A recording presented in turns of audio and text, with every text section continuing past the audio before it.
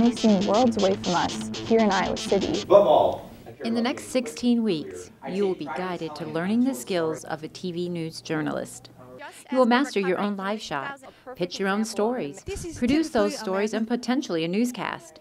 You will shoot and edit your own packages and report from a news conference.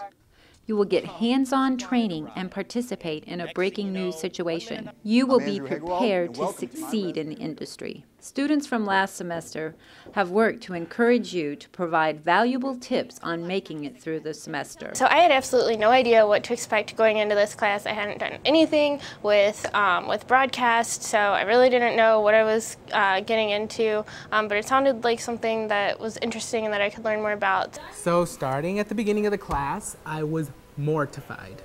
I was so scared. These people that had taken the class came in and they're telling us what's gonna happen, how horrible it was.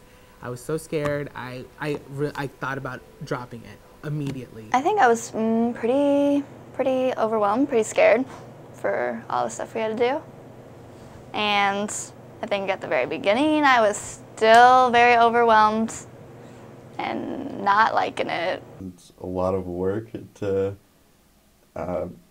shoot, edit, and everything. It's a lot of time. I mean, you gotta get started on things early. Gotta write things out beforehand. It makes it a lot more difficult to get everything done on time. And then you're here late at night, which isn't that much fun. It is just about organization. Research your stories. Make sure that you know the topic before you start to go interview your sources. Make sure that you're well versed in it.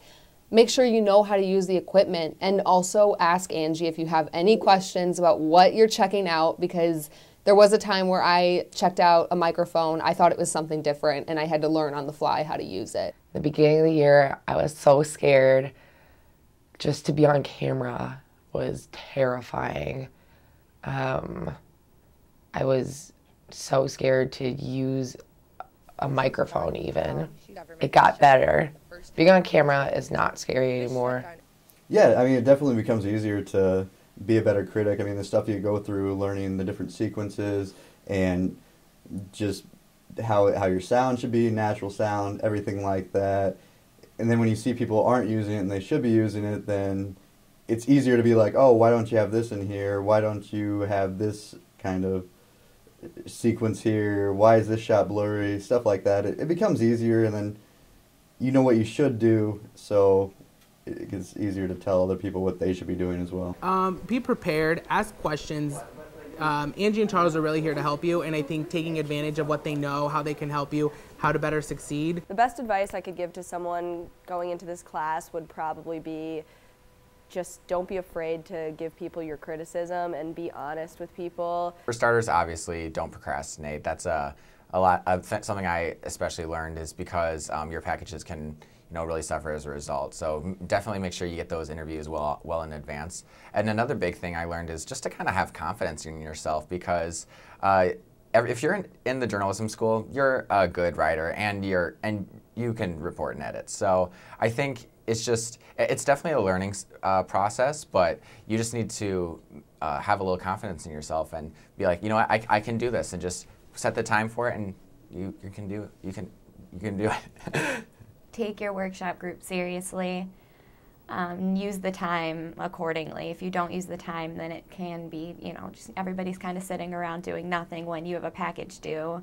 And you'll spend less long nights in the edit bay if you just get your work done and have people look at your work, because that extra set of eyes can really notice things that you don't maybe necessarily see. So it's good to do that ahead of time. You definitely have to stay on top of everything. Don't get behind on things. I have that app on my phone. It's called Notepad. And I am constantly writing pitches down on my phone, whether it's for class or for DI. So I'm constantly, every time I see something or I hear someone talking about it at CVS, I'm like, oh, that would be a great idea. And I write it down. So just always be looking for ideas, always be looking for packages. And I know for a fact that I'm never gonna forget these classes. They're something that you have, you make videos, so they're on YouTube. You have something from these classes for forever, for any jobs that you apply to, anything. I think this is one of, like, hands down, the course that's prepared me most.